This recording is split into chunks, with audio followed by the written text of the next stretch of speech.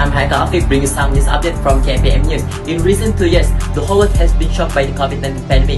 Based on World Health Organization (WHO) on 2020, coronavirus, or known as COVID-19, can be defined as an infectious disease that caused by the severe acute respiratory syndrome, or also known as SARS-CoV-2. Based on today's report, 12th of September 2021, the new COVID-19 cases in Malaysia has reached 19,198 cases, and this situation has increased the concerns of all people in Malaysia. Focus on education. The school session in Malaysia will be continuing in online learning, and only examination classes will be go to the schools for most of the states in Malaysia. Consequently, the teachers and students still have to face the challenges of online learning that might cause bad outcome for both parties. So, that's why today, we are from SM Sains Lahad Datu have conducted a research regarding this issue. Today, we will present our research with title Online Learning, the Challenges and Ways for Improvement. Before we go into the deeper parts, first thing first, we need to know what is online learning, what is the definition, what is the meaning. So based on Putra Excel 2020, online learning is learning activities that carried out with online media, and face-to-face meetings are replaced with internet-based virtual. Before the pandemic, the students are used to go to school, university, or other places of study to pursue knowledge, but now it has changed where teaching and learning are done online to prevent the spread of this COVID-19 virus, which is indeed very harmful to students and teachers. Although this situation has prevented us from doing our lives as usual, but not all things should be postponed, one of which is education. Therefore, indeed learning in this way is one of the educational innovations in response to the challenges of the availability of varied learning resources. This is said by Manulang and SAP 2020. The COVID-19 had brought a huge impact in our education, and this new type of learning has a big difference compared with the traditional one. The main difference is our learning used to be physical, while right now we are using virtual learning. Then, in online learning, it can be both synchronous and asynchronous learning, but face-to-face learning only can be synchronous. Synchronous learning means the learning is running in real time, while asynchronous is the other way around. This means, in physical learnings, teachers are engaging students in real time in a classroom, while in the online world, real-time learning can be done through streams and Zoom calls, or teachers can record the learning video for students to check out at a later date. Besides that, online learning also gives wider access to educational materials and information that is more than face-to-face learning. Other than that, the current learning gives a more personalized kind of learning for students, while the physical one is more to a group classroom learning. So, our objective here are to determine the challenges faced by teachers and students in online learning and to identify the ways to improve the effectiveness of online learning. Focus on methodology. This research is a quantitative approach because we want to generalize the results to wider population. While the method used is the survey method because it is very suitable in uncovering perspectives related to online learning. As for the survey, the questionnaire was made in a Google form so that it was easily shared and accessed by the teachers and students in Sabah. Before that, a pilot test of the survey conducted to teachers of SM Sains Lahad Datu to validate our questionnaire. Then, necessary modifications were made based on their feedback. But why we choose Sabah? Because the research gap where there is lack of research of online learning in Sabah have conducted before, and Sabah is a less developed state and have large of rural area. The data obtained were analyzed by frequency of common response and were stated in percentage.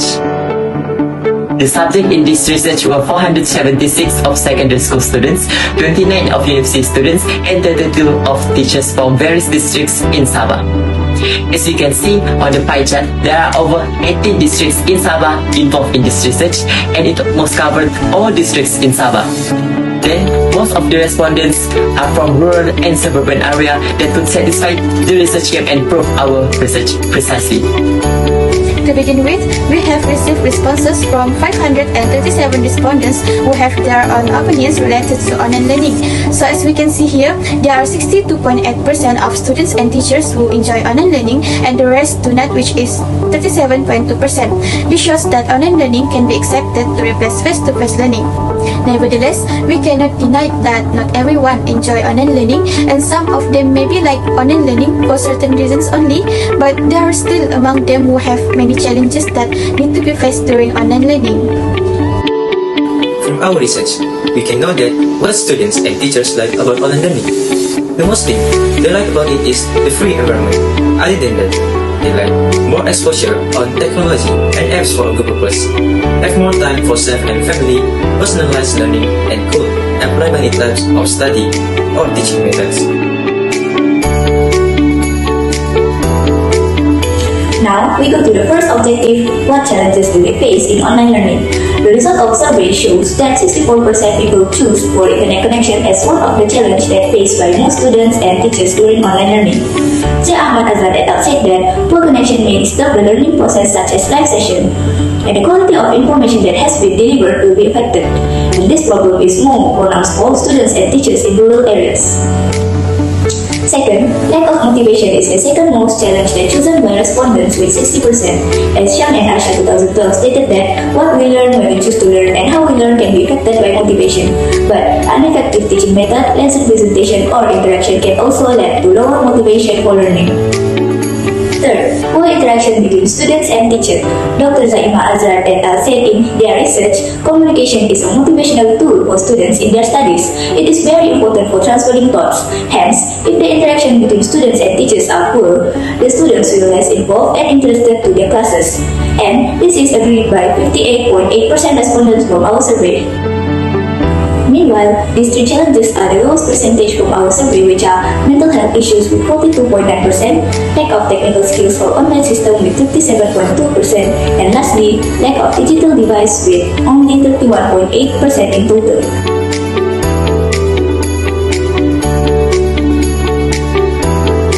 Move on to the second objective. There are 6 major ways to improve the effectiveness of online learning, and the highest choice is the government or the responsible parties need to provide better internet access, especially in the rural area, with 62.2% people agreed. Muhammad Adnan et al. 2020 also suggests this way for the undeveloped area in Pakistan due to high complaint about unstable connection during online class.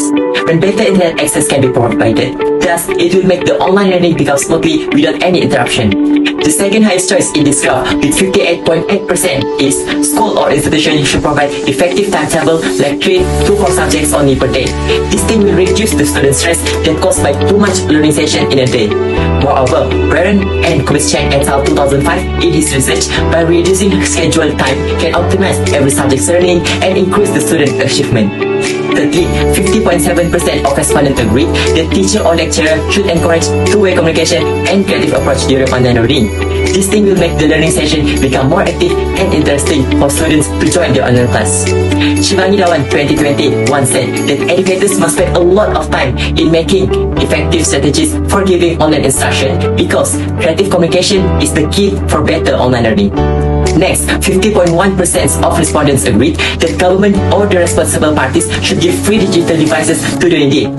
For example, government of Sabah donates 10,000 laptop through Bantuan Ihsan Computer to the Form 5 and Form 6 students in the state start from 19 July 2021. But this effort still not comprehensive because it only focusing on Form 5 and Form 6 students only. So more donation involved the other levels and grades should be provided in future. Lastly, the 2 lowest percentage of the ways for improvement is program to boost one's motivation should be had from time to time with only 48.6% of respondents agreed. And schools or institutions should give extra classes or webinar courses to increase skills in using technology with only 28.3% of respondents agreed.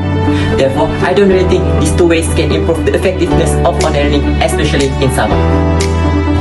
In conclusion, all the challenges faced need to be addressed promptly and effectively. The government as well as schools play an important role in this matter so that every student has equal right to education and no one is left behind.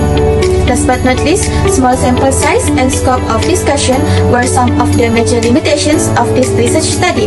As the result, mainly based on the opinions of students in Sabah only, future researchers should either increase the sample size or choose Malaysia as the research area. Plus, the inclusion of more teachers or lecturers in future studies might help in understanding the issues faced by instructors regarding online education. Last but not least, these are our references in conducting this research. That's all from us. Thank you.